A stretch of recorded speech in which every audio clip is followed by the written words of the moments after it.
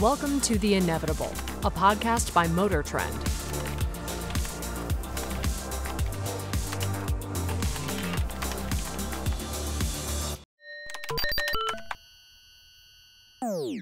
Hi there, and welcome to another episode of The Inevitable. This is MotorTrend's podcast about the future of the car, the future of mobility, where we're going, how we're going to get there, and this vodcast is brought to you by the all-electric Nissan Ariya, inspired by the future, designed for the now.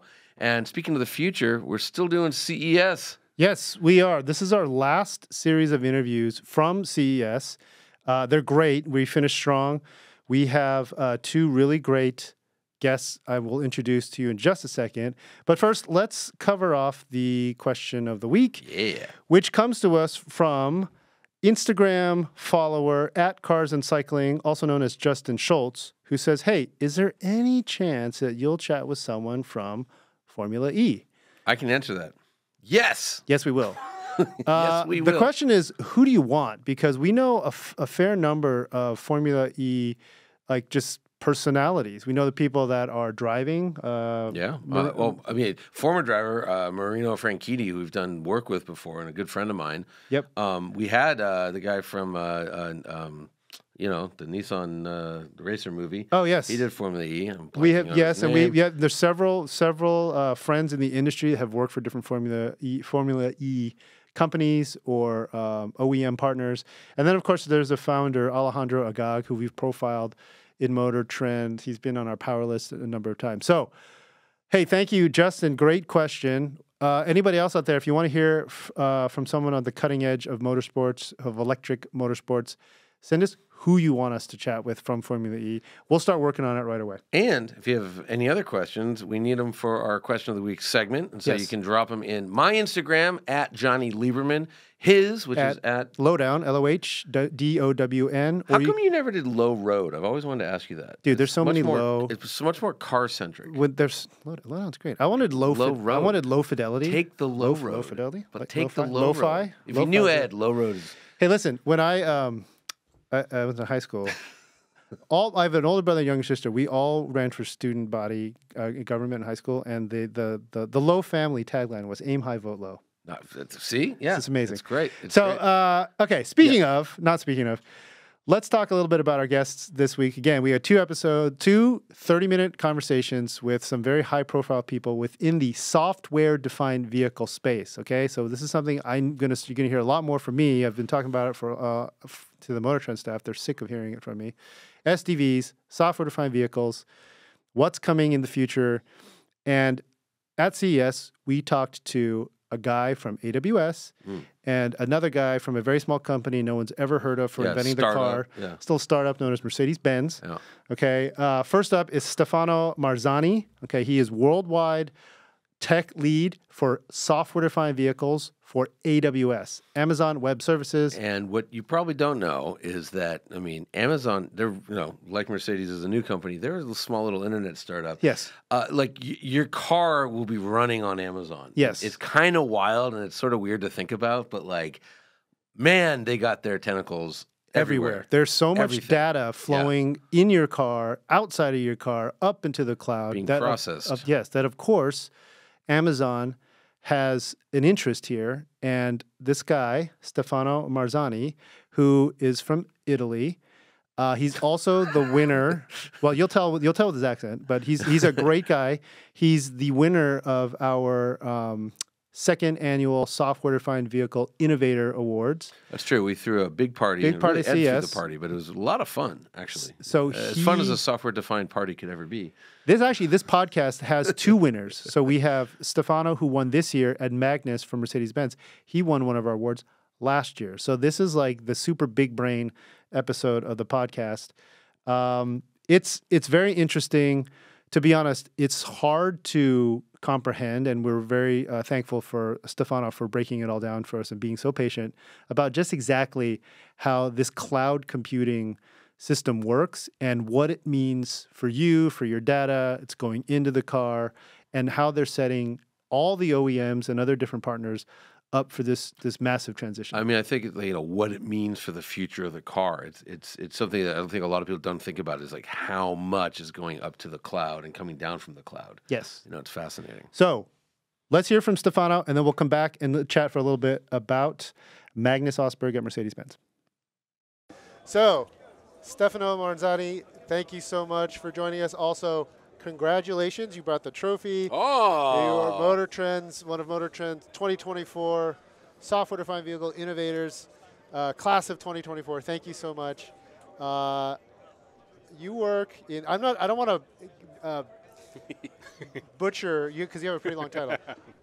What's your title? Worldwide Tech Lead, Automotive for AWS, Amazon Web Services. Correct. Did I do it? More or less. Worldwide Tech Lead for software-defined vehicles in AWS. Yes. Well, you were almost there. Almost there, of course. Yeah, How did I miss absolutely. software-defined vehicles, right? Okay, so people, most people know Amazon. I get my packages, my TV, and maybe I got a website and it's hosted by Amazon. What, cars? What? It's software, huh? Yes, can you give us just Well, a real how does Amazon do anything with cars? high level of what you do with AWS? Yeah. First of all, thank you so much for having me, and congratulations for the awesome job you're doing to democratize all these things. Thank you. These Thank you. complex things. Yes. So that's absolutely fantastic. Thank so first you. of all, thank you. Okay. Second, AWS. So we are Amazon Web Services, and we provide compute resources, networking, storage to automotive customers. So, and if you think about cars nowadays, they produce tons of data. They require compute simulations from CFD in order to get the aerodynamics right, to neural networks to go and produce advanced driving assistance systems, so safety features, for example, down to, all these kind of things are now mostly done in cloud. Collect the data, store the data, right? So those are the things and services we started to promote and to the automotive sector. And we have awesome customers that are buying them big times because it's a very efficient way to do compute, storage, and networking for them. So in other words, Amazon Web Services is very good at taking data and then processing it, warehousing it, but also like doing something active with it, and then returning a result that then the OEMs Absolutely. can say, oh, that means do X. You nailed it perfectly. We call it the big loop. All right, great. That's Good interview. Yeah, absolutely. You nailed it. So that's fantastic. Phew. No, All right. It's all right. Okay. but that's exactly it. So and it's one of the big, the vision that we had 2 years ago when we started with our SDV approach was to implement the big loop, right? So big loop, what does it mean? It means that all the car produced data that must be used to improve, again, safety functionalities, produce innovative user experiences for the passengers, for the driver, all the innovation that is happening, digital innovation that is happening, that requires data, right? So this data needs to be collected, software needs to be generated, software needs to be deployed inside the car, and everything starts again. That's why it's a big loop, right? So the process. So, okay, if this might be new to somebody who's listening to us or watching our YouTube. And they're like, well, I didn't authorize this. Like, this is all my data. Like, what do you say to people who might be concerned about? Well, A, I didn't know I was generating so much data. B, my grandmother got hacked. Some guy from a foreign country called and she gave him a bunch of money. Like, what are there safety concerns? What's my exposure? What do you tell people who are concerned about the volume of personal data perhaps that's being transmitted? So there's a formal answer and an informal one to that. The informal one is you always have and be very clear about the consent of the people to use their data. Okay? Their data is always there, so it's the owner of the data is the consumer, the driver, the owner of the car, and so on. Right. But they need to be aware and give consent to use the data to erogate a service. So that's the informal part. The formal part is there are regulations. So GDPR in Europe, California has their own regulations, and we conform with that, right? So we have, for example, for GDPR, we have a pretty complete GDPR center on AWS where we engage with our customer to explain what we do to preserve the customer data, security, privacy, and everything. What they need to do, because there's a clear separation of responsibility. Again, we provide the infrastructure, but we have zero visibility, and we can't access what the customer are doing their own virtual private network, as we call them in cloud, right? Obviously. So that's their responsibility to take care of it and how they protect the data. But we are not ignoring it. We are providing good practices, and we are continuously work in what we call the well-architected framework, really to say, hey, you did this, let's do a review to see if everything is properly addressed in terms of architecture, in terms of key management, security, and stuff. So And we should clarify, when you say customer, because AWS is fundamental, the end user, the consumer, our audience, the guy driving the car, will never know or understand, have no visibility into what AWS is doing. Your customer is the car company. car companies, tier ones, Tier those one are the suppliers. customers for us. Yes, your Bosch, your It's a Continentals, B2B your- relation. It's a Yes. B2B relation. And we've talked. I think you are our fifth guest of CES on this podcast, and one guy from Electra was talking about how they make a virtual replica of your battery in the cloud. Yeah. We just had Mobileye on, and Mobileye they're creating this a virtual map of the world with local driving behavior. So all that is theoretically could be data that is stored in an AWS system, processed using your hardware, but then you're not looking at that map unless it's like a review period.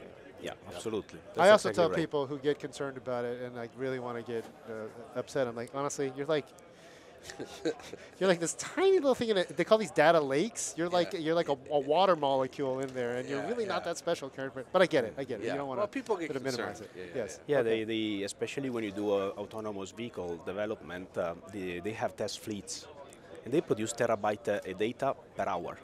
Right. So you can imagine the quantity of data coming from lidars, radars, and everything. So, but again, yeah. Okay. So let's talk just a little bit about why we're all here. So we did. Well, actually, real quick, Okay, because I remember when I got a computer. The hard drive was 1 gigabyte, and I spent a little extra money. I was like, but how much vehicle data is produced globally per day, or I don't even know how you measure it. Like how many? What are we actually? Exabytes? If a fleet is doing a terabyte, what? Yeah. How much are we talking? I think we are probably in the order of petabytes. Petabytes. A petabyte would be, so you go giga, And peta. then peta, 1,000 giga, tera, Yeah. peta. Yes. Yeah, okay. Gigaterabyte. Okay. Yeah, Per day. That's, per day, I don't know, but between tera and peta. Okay. That's the thing. But because if you think So of it's the a amount, humongous amount. it's a humongous, yeah. And if you think about the amount of connected vehicles, we are already in the order of tens of millions. So it's an easy calculation. Let's say that each vehicle transfers, I don't know, 10 megabytes, Sure. 100 megabytes a day. 100's easier, yeah. Okay. Yeah. Right. Okay. A lot, yeah. So let's shift gears a little bit here. So we're here at CES as MotorTrend, trying to wrap our heads around the future of the car, software-defined vehicles. You're here. You have a huge footprint. Huge. You're also partners with everybody. You're good friends with a lot of the OEMs. They have a wall that shows everyone they're partnered with, and Yeah. it's like 100 people yeah, here. Yeah. It's crazy. Big company. Might have heard of Amazon. Oh, Amazon? But you also have made some news, right? You announced, Amazon Web Services announced a partnership between Stellantis and BlackBerry and AWS on specifically digital cockpit. Absolutely. So digital cockpit is I feel like if a software-defined vehicle, the key characteristic is defined as OTA, gotta have OTA, gotta have over-the-air updates, and that's like the fundamental building block. OTA in real life. In real life, yes, exactly. right. The next step, the next battleground is digital cockpit. It's what's Absolutely. going on inside the car, especially on this path to autonomy, where you might have more time on your hands to enjoy the surroundings of your car because you're not so focused on driving because the car might be doing some of it or all of it. Yeah. What are you doing with Stellantis and BlackBerry? And then how do you see, for the consumer, how it's going to evolve in the next 5 to 10 years? Because it's going to get crazy, right? We don't even know how wild it's going to get. Yeah. So, please. No, absolutely. We are going back, by the way, to one of the topics we discussed during our panel at the Los Angeles Auto Show, right? Yes. So if you remember about this discussion about the communities of developers. Right. And this is super important. I think it's probably the pivotal moment for the automotive industry. Because this sounds important. Yeah, this is to me, it's really important. And if there's one thing that CES is really highlighting this year, is cockpit development. And it's completely changing the practice of developing software for cockpits in cars. A flip. I will explain why. Yeah. So, and this is exactly, you can see here at the BlackBerry booth, this implementation, and you see the nice browser. It's a browser. You have a browser, you have a browser, I have a browser. I can point to an IP address, and I have the cockpit. I visualize it, so I can interact with it, right? We have touchscreens in our booth. You can load up Android, you can load up Yocto with Qt, all these kind of technologies for cockpit, interact with it. We can achieve up to 60 frames per second, streaming from the data centers to the browser, so full fluid movements on the indicators and everything. That's kind of the moment that everybody is waiting for, because to develop that kind of system before, you needed to have a physical component, a rack with the displays, the ECU attached to it. You will see some of them in our booth. And who can work with that? Each of these costs a minimum $20,000. Okay. Who can work with it? 5 people, and it's how much can you test on it? Very not a lot. And that's why the car is still very poorly tested as a system, okay? That is completely virtualized by that technology that BlackBerry brought that is the QNX hypervisor, and that we're loading up in our data centers with all the resources to fully virtualize that ECU in a virtual ECU. Whoever has a browser now can develop an application for that. Why? Oh, okay. Because that's not a prototype. That's exactly the same production software that will later on go in the car. So you flip the process. You start with the software artifact, and only at the end of the process you deploy it on a real hardware for final testing. But there's a very nice quote from a video that I did with BMW. BMW uses this methodology to develop their new BMW S9 on both the BMW and Mini. And we have a video, we just released a video about it. And there's a nice quote from them, from Philip, the guy that worked on it, saying, hey, before we needed to have the whole box with all the issues and everything. Now everybody that has a browser can create software for our infotainment system. And everybody in BMW has a browser. Right. So from, 100 developers to everybody. Yeah. That's the way we need to create communities.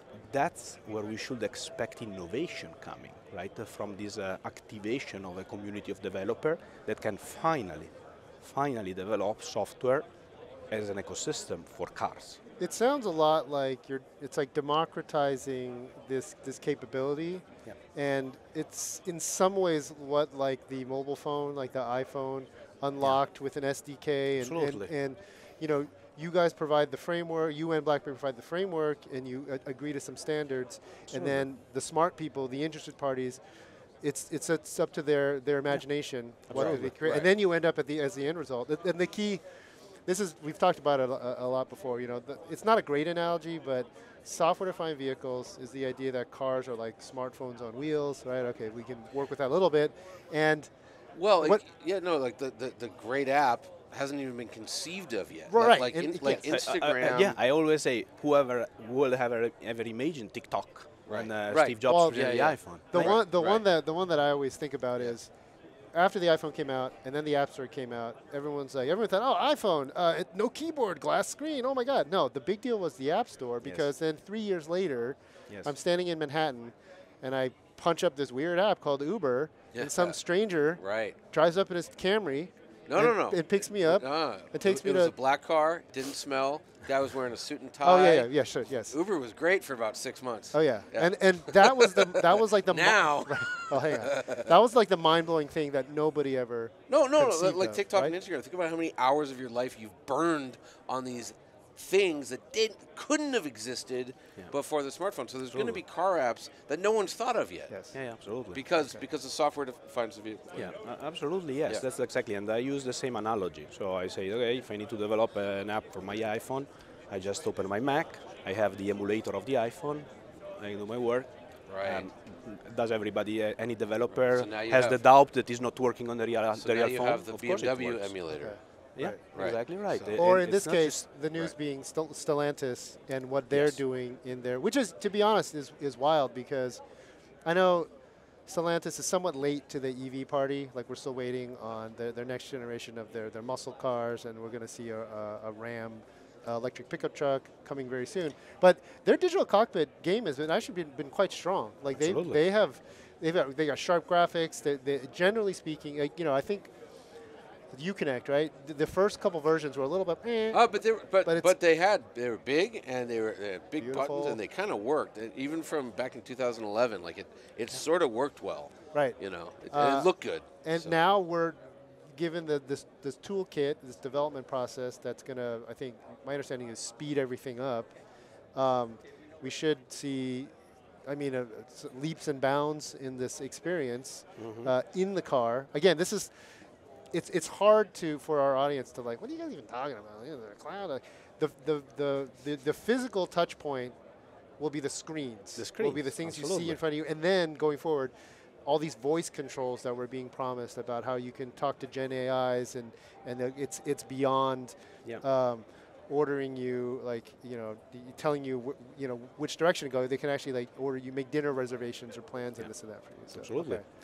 Yeah, that's and there are of course other elements to that. So one of the first we are working with a vast amount of tier ones right on this because you come to our booth, you see virtualized solution from Panasonic, Skipgen, Skipgen, Continental, Marelli, and others.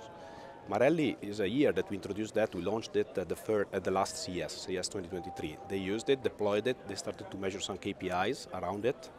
They had a 70% reduction in time to develop a software feature, 7-0. Wow. 30% reduction in cost of the prototyping phase. Those are big numbers, right? So, and you really see the effects of SDV because if you can achieve that, you can start to contain the cost, going faster, produce better code, better quality, and so on. So it's really again a pivotal moment to me. It's a game-changing scenario. I know you're not at the position to speak on behalf of your customers, which are a lot of the car companies, but given this efficiency and cost reduction, is this something that the consumer will maybe feel at the bottom line, or hard to say? It's hard to say. I think it's, again, there's an aspect to it that is as well the quality of the software, and that deals with the cloud and why the cloud. Because again, you can't test just using these boxes, either hardware or hardware in the loop rigs as they are called, right? And that is conducive to a very poorly tested product, right? So up to a few years ago, system coverage of a car, so meaning how much the car is tested in all the possible use cases and everything, is around 20%, 20-25%. It's a very low number. That's why you have all these recalls that are expensive for the sector in the order of billions each year, right? Oh, yeah. That, again, if you can scale out in cloud, if you can use, again, with this virtual cockpit, we can scale testing, replicating this virtual cockpit in the order of hundreds, thousands, to perform every kind of weird thing with them to try to fault inject, do a cybersecurity threat. Right. We can really deeply test that, right? Even before the physical component is available. It's a big value for consumers. It's not, let's say, the fancy app that you see there, but the increase of on quality is important because it's a car, so it's a thing that is delicate from some aspects of it as a product. So important. And is that testing, this virtual cockpit, is it accurate to say it's part of the bigger picture when you're talking about the amount of testing that you can do virtually ahead of time? Is that part of this digital twin concept absolutely. too, right? Exactly Which is every part, not just the cockpit. Exactly. From design, production design, to the actual manufacturing design, through the manufacturing, and then even supporting after sale, right? Because you will have a digital, the actual virtual replica of the vehicle somewhere in the cloud. Absolutely. Okay. Again, you see that very evidently in our booth, where we have, again, last CES we presented POCs, single ECUs that were virtualized in digital twin and everything. This year we are presenting systems. So we have up to 3 ECUs. One, for example, that enables a complete end-to-end workflow to define battery management algorithms. You have the cockpit, where you can launch maybe a new sport mode for the car that communicates with the vehicle control unit, that communicates with the battery management system. All 3 of the whole thing happens in cloud. There's no physical thing. But it's immediately deployable because we have this aspect that we call parity in terms of environment. So the cloud environment, we made it in a way that hosts the same software and systems that are inside the ECUs. So you can perform full system testing. All of it? No. A big chunk of it. But a lot of it, yeah. Interesting. Fascinating. Okay. And then, so, just for the again the consumer, like when you say the Stellantis virtual cockpit, what does the consumer see? What's right? It's like how's that different than I got a screen, shows me my speed. I got a screen, I can radio or whatever. Spotify. Yeah. So I think, again, it's fascinating to me. That's I think we need to be creative there because, again, if you have these virtual artifacts, right, and have the possibility to visualize this cockpit system in browsers, right, so everybody can do it. Think about the new kind of engagement that you can have with your customers. Maybe you can start to have something in dealers, exposing new features.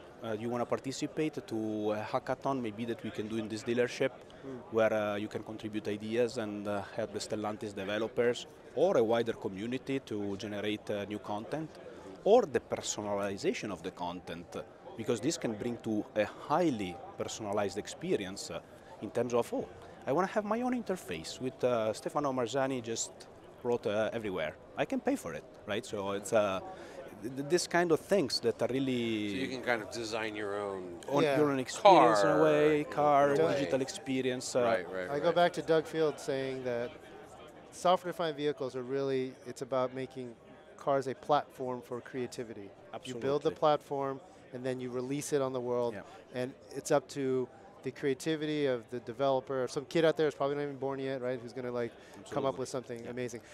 We're running out of time. I wanted to bring up something that you mentioned the last time we chatted. This is hilarious, and I mentioned to Jonny, and he's all aboard. Italian. We talked about maybe going to a certain part of Italy where a lot of car manufacturers that end in I hang out, and I like that part of Italy. It's the part where I'm from. Ferrari. Bologna, yeah. I'm from, it's called Motor Valley, right? And Modena. No, I've been there many times. Modena, Bologna, and that area. So visiting Motor Valley, which we've been to, we've been on Ferrari press trips and Maserati and Lamborghini, right? Food. But from a different perspective, right? High performance, but not in the analog V12. Right, high performance processing. Which we love. We can still eat. Well, I would be curious what there is to explore, because we're here at CES.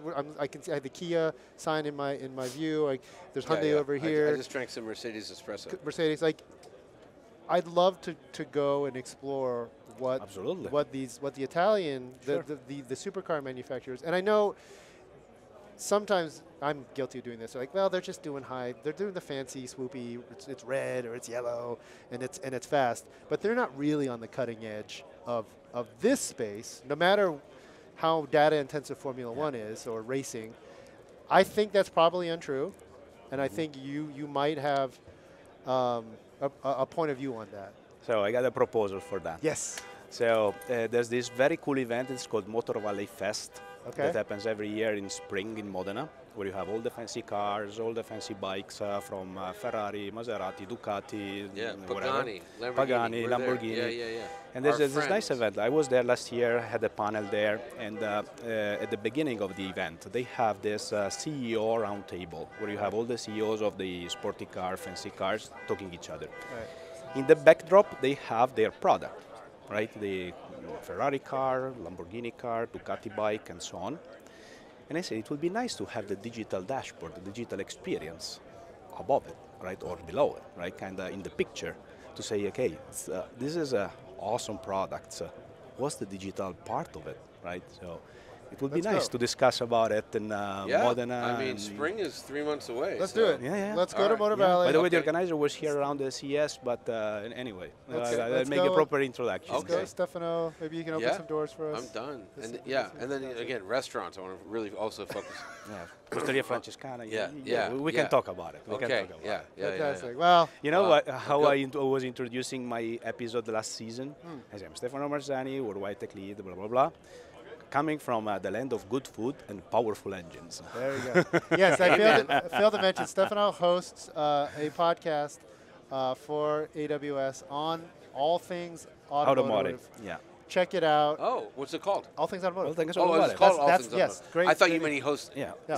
It's All the name Things Automotive. Very and good. the content. And the content. Yes. Sorry, I it's haven't fantastic. heard. And we'll connect it. We'll connect the two podcasts. Check him out. That would be great. Yeah. And this was great. We've run out of time. We haven't run out of things to talk about, so we'd love to have you back when we have another chance. Glad to be back. Yes, but Stefano, congrats again. Thank you. And thank you so much for being on The Inevitable. Thank you. Absolutely. Yeah, thank you. Thank you so much. Really Pleasure. Fun. Yeah. Well, that was a lot. That was a lot. Again, the one thing I'm really interested in following up with him and the AWS folks is, when are we going to Italy? When are we going to the Motor Valley to go chat with all the fine Italian vehicle manufacturers? Vehicle makers. That end in I. Ferrari, Lamborghini, Pagani, maybe, Maserati. And checking out what they're doing on this brave new world of software-defined vehicles. Soon. Based on that podcast, soon. And you're taking me, which is great. Yes. But next, going back a little further north in Stuttgart, we've got Mr. Oestberg, who's the head of software. Chief Software Officer at Mercedes-Benz AG. So not USA, not R&D. This is the mothership. This is the guy. Yes. And he's super smart, as you'll find out. And he knows somebody from the Black Eyed Peas. That's true. We talk a little bit about that. We talk a little bit about where they're at in this moment, because Mercedes-Benz has been a leader in software-defined vehicles in some of the biggest named features that you've heard of. So you'll hear about Gen AI, you'll hear about ChatGPT, you'll hear a little bit about level 3 driving and getting certified in the US. And level 4, and you also hear that humans are very strange creatures that get lonely when they're driving. Right. Which and is all kind this of the best part. All this really is hopefully a little bit of a prelude to a much longer conversation that we can have with Magnus in the future, because he was awesome and we totally ran out of time. So please enjoy. Magnus Oestberg of Mercedes-Benz, Chief Software Officer, also former winner of MotorTrend Software-Defined Vehicle Innovator Awards. So congratulations. That was last year. Thank you so much for taking the time with us. You spent a lot of time with us. You did a panel yesterday, and now we have time with you. Thank you so much for being here. Let's just dive in. You guys have made some news here. You've been making news within the software-defined vehicle space now for a while. We've talked a lot about how Jonny was actually, I think, the first person to flag it to our team, that Mercedes-Benz is the first car company to achieve level 3, SAE level 3 certification in California and Nevada. And this happened in the fall, fall of last year. Last year, yeah. Yes? Yeah. And then more or around the same timing, maybe a little bit after, Mercedes-Benz was the first production vehicle manufacturer to include a Gen AI and ChatGPT in vehicle. Let's break them up. What have been the learnings? What have you sort of been surprised by or learned from this the Drive Pilot, your level 3 program so far? Well, the Drive Pilot has been a journey, really a journey. It's been a journey that the team set out quite some years ago, but the last 2 years has been, of course, where we've been getting a lot of publicity, a lot of successes, because we were able to break through, we were able to get the approval. But the general principle through the last 2 years, if we don't go too long back, has really been, one, how can we make sure that the customers, once they receive it, actually can trust this system? How can we make sure that that is safe there? Because we have, of course, a brand reputation to live up to. We have a responsibility to our customers to deliver upon that quality. But this is a new technology. Anytime you have a new technology, humans tend to either misunderstood or not being able to trust it. Right. So how can level 3 be understood and differentiate that to our level 2 offering? Because we have a great level 2 offering as well. But the big difference is the responsibility, right? Right. There is, the responsibility is the big thing. Liability is a different thing, because that's what happens in court, but the responsibility is the difference. And how can you tell the customer that now the car is responsible, right? And how can you make sure that when they're level 2, they know that, okay, now I am responsible. Right. Right? The handoff. Yeah. Yeah, handoff. Yeah. And we call that mode confusion. Right. So we worked very, very hard to make sure that the customer understands which mode they are in. And we're very, very clear with that with these lights. And we have a color now, a color that is also, we got the approval for it, not just on the inside of the car, but also the outside of the car. And we're working with a regulatory environment to standardize this, because we don't want to have confusion that are different. Right. So if another automaker is like, hey, we think orange is good, it's like, no, it all should be, it's blue, right? Yeah, it's a turquoise. Yeah. And so that it doesn't get confused with A police car exactly, or emergency exactly, vehicle, right? And that's a very good cue, because we also work with the authorities so that, okay, when we then are coming into a situation where the police car wants you to stop, and then how do you go back to level 2? How do you hand over responsibility? How do you make sure that when you detect a police car, you actually are saying, okay, wake up? Right, so you have some kind of X-to-car communication. Exactly. We actually have microphones and cameras, of course, right? But when we detect blue light coming from the police cars, then we tell the driver it's time to go back. You have to go out of the mode. My question is, how did Mercedes get there first? You're the first people to actually do level 3, and you didn't. And I've talked to a lot of them where, other OEMs are like, we don't really like the levels. We don't want to play that game, and I was so impressed, because I got a demo in a level 3 car, and I was just so impressed that you did it, because everyone's been talking about autonomy, and you didn't mess around. It was like you took this is the SAE standard. We're going to take it seriously. Here it is, and it works. How did you get there first? Well, I must, of course, give the credit to the team. Sure. Right. This is a long road investment, and it's a dedication. But from a mindset perspective, we wanted to make sure that anybody who's riding in a Mercedes trust and recognize the brand. This is the brand differentiation. That's the heart, the passion we go after. And then it's all about commitment. Committing yourself then and your team to this goal and achieving it. And trying to stay close and true to your values. Because of course, people like to talk it down and say it's only up to 60 kilometers an hour, 45 miles per hour. Exactly. And we've already announced that I have the data and prove that I can do it at over 90 kilometers an hour, right? And the regulatory framework in Germany allows me to do that. So we're going to do that this year, and we're going to prove that, we're going to put it out. And when you come up to those kind of speeds, all of a sudden it becomes very appealing, right? You can go down in German on the Autobahn, and if you want to go fast, if you want to go 160, 180, fine. Take over control, go fast, because I'm in a hurry, right? But it's like, okay, I've been driving for 2 hours, or I have a video call conference coming in. Okay, I go over to the right lane, I put it on, I started it, and it's clear. We're now in level 3. And now I can have my Zoom or my Teams meeting video call for an hour, talk to my boss, concentrate on what they're doing. We can have that. And I'm still, in 1 hour have transported myself 90 kilometers. Right. Which is what I need, and then I can go again if I go fast. And we're going to continue to push this limit. And that's the thing, is that we're clear goals, commitment to that, and a team that is just, they're rocking it. I'll add on that and just say that you achieved this in a time where other companies have been really encountering some serious challenges, right? In this time frame that you talked about, the last 2 years, right? Argo AI, gone, right? Ford and VW pulled their investment out, and then we've talked a lot about this all the last couple days. Decertified. Cruise got their certification pulled because of a very publicized, incident. Yeah. In your mind, from where you sit, you guys have had some success. I think you're being quite modest about it.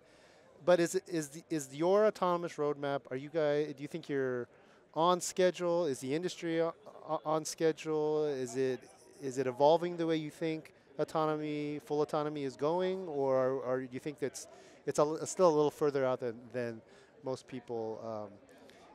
I feel like 5 years ago, I was like, oh yeah, autonomy is around the corner. It'll be here like in the next few years. Now it seems like it's a little farther out. Which is more accurate?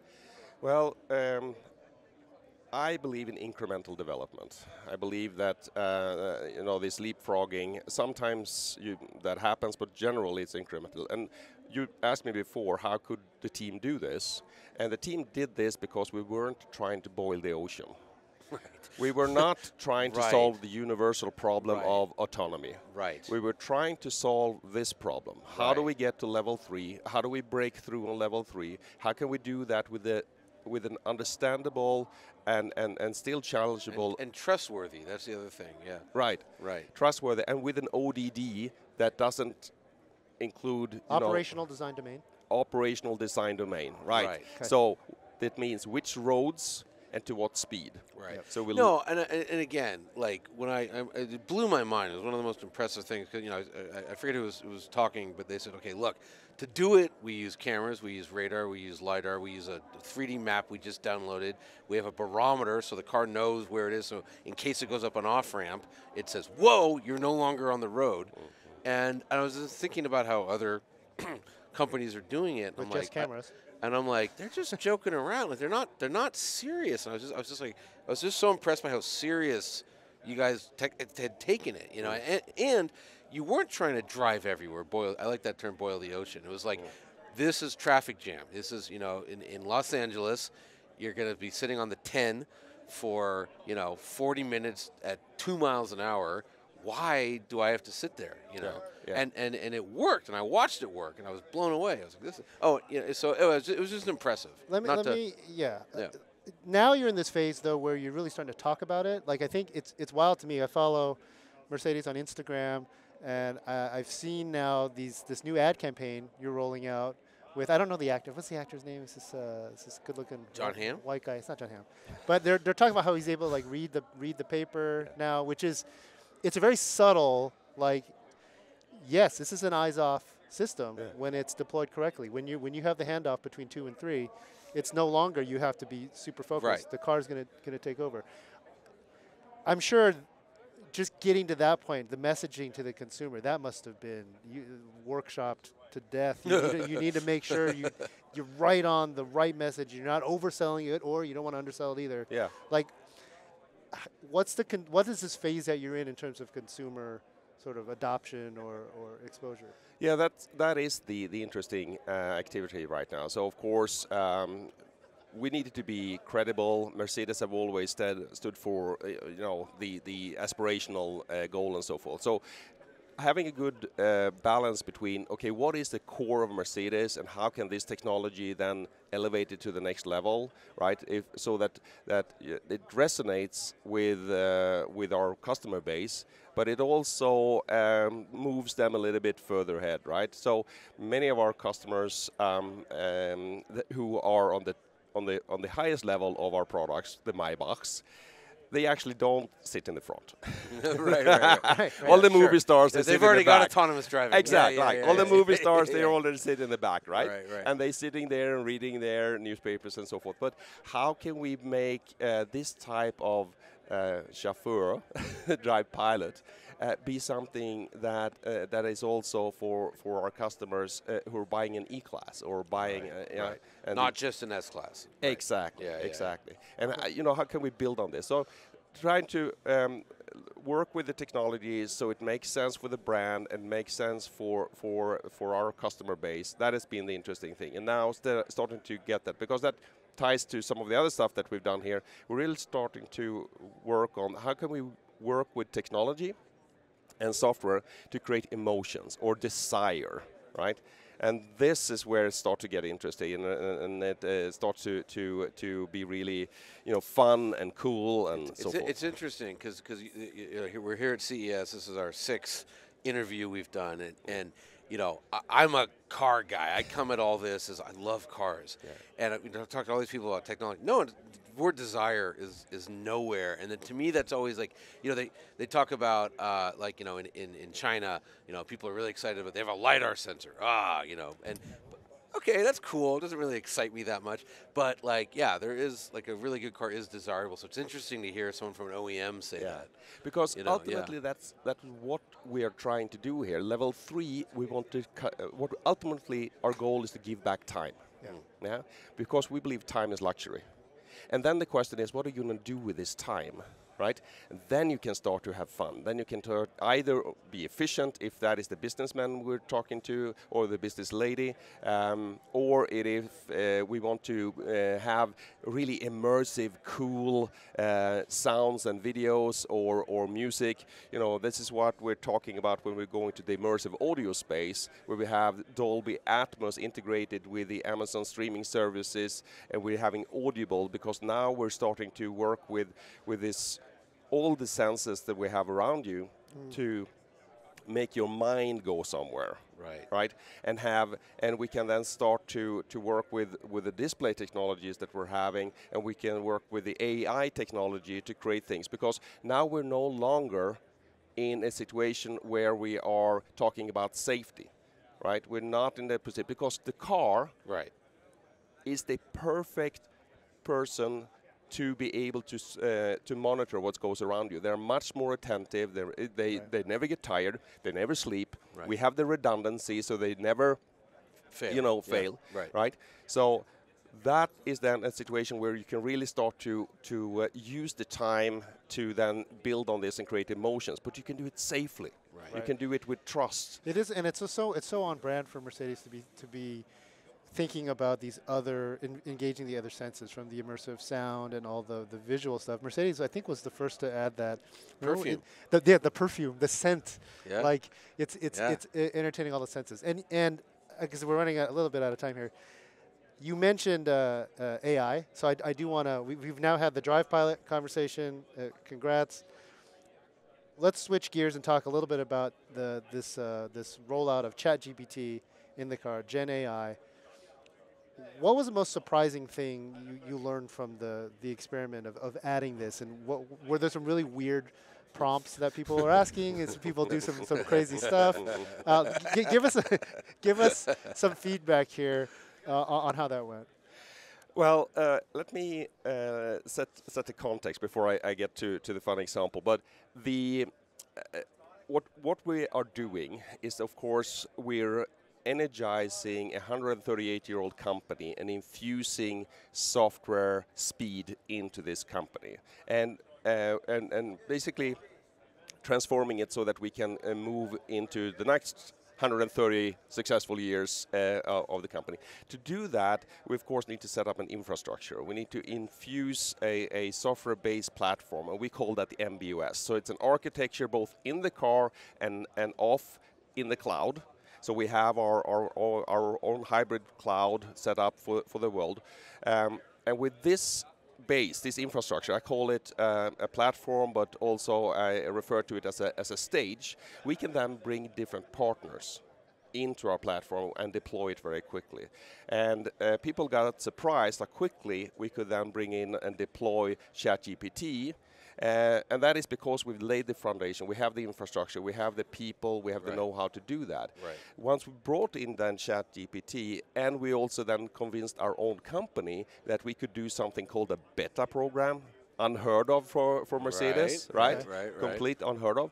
But we can say that, hey, this is a voluntary program. Let's see how the customer actually get a benefit from this new technology. How can large language models be something that they benefit? Do they want it? Do they like it? Don't they care? So what'd you learn? We got now deployed to 900,000 people here in North America. The sign-up rate was tremendous. And first of all, what we learned is that the usage then of the speech, the Hey Mercedes, is, go through the roof. Generally, 50% more. Second, we learned that there is actually a large number that just want to chat with it. They're like bored, lonely, bored. Okay, go. Okay. Like we're doing. Keep going. Like we're doing. Right. Keep going. Okay. Because it's actually it could of course be a trend. It's fun in the beginning and then it tapers off. But when we then thought about that and got that feedback, we said that okay, this is not just a tool. We need to tie that back to the other things we talked about, emotions. Yeah. Right?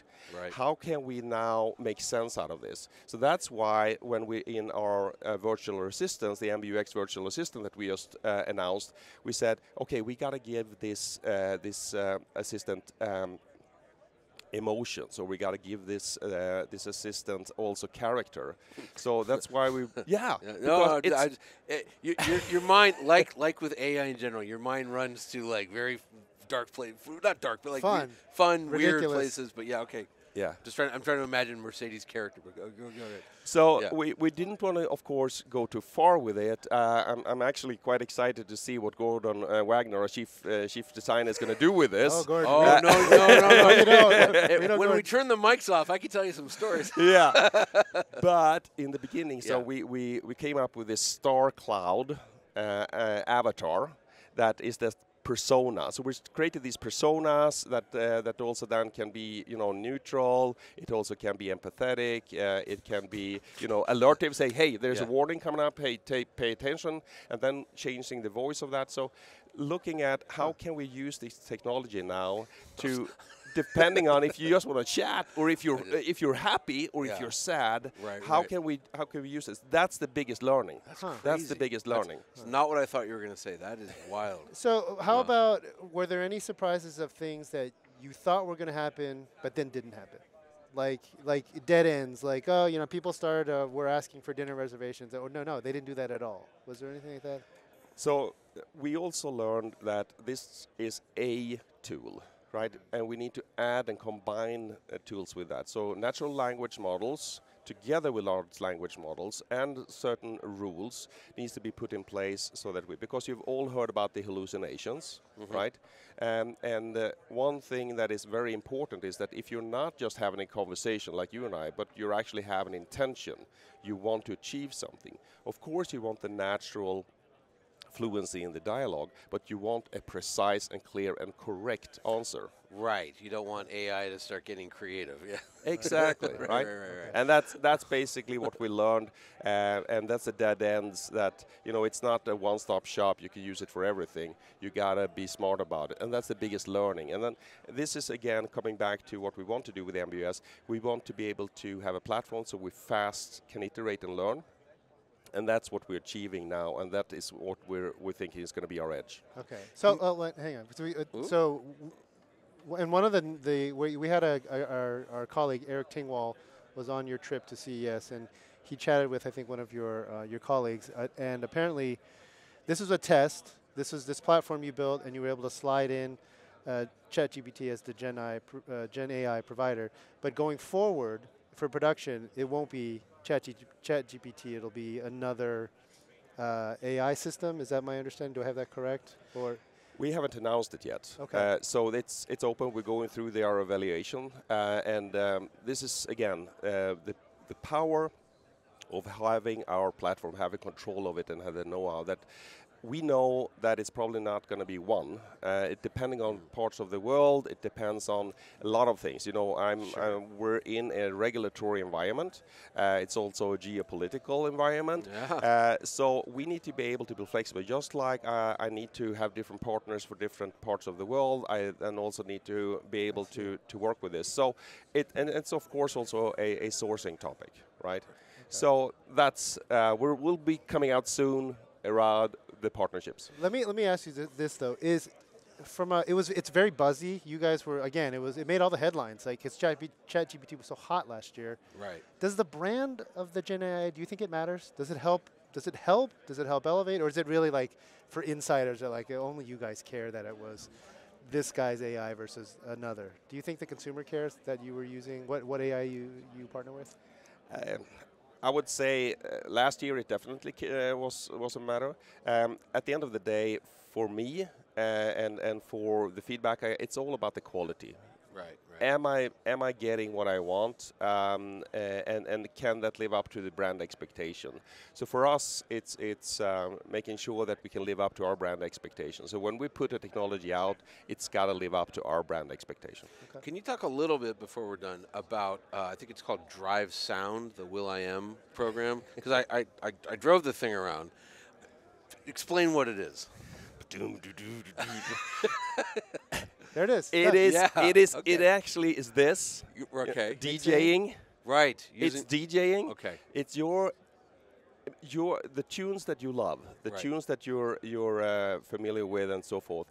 Only time that a tune ever changes is when you go to the club. Right. It's the only time where the DJ makes that tune or that music you like into something else, into something new. Imagine that in the car. Right. So you are then the DJ.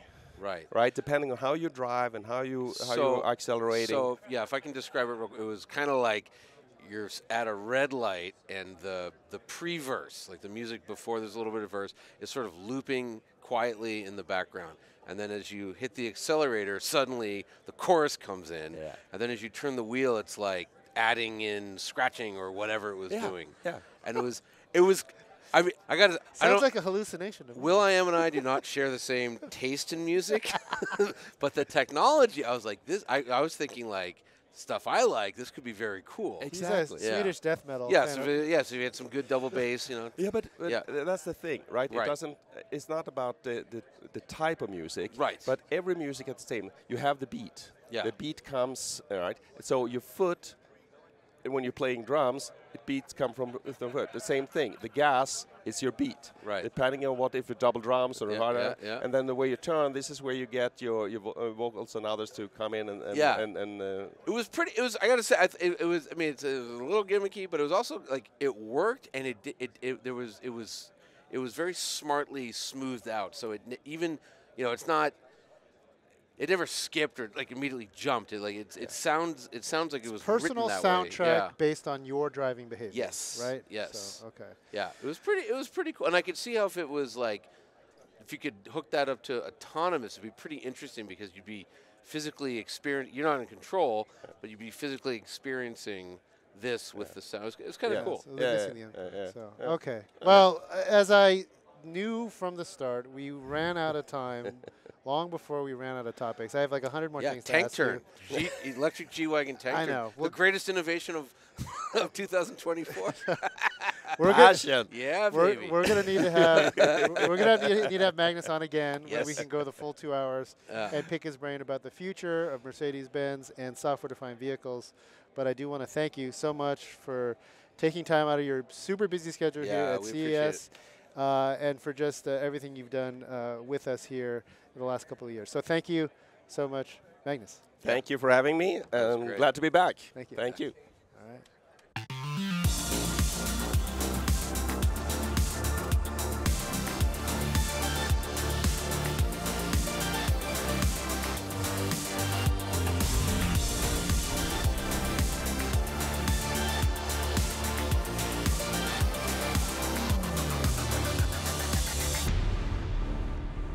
The Inevitable Vodcast, brought to you by the all-electric Nissan Ariya. Inspired by the future, designed for the now.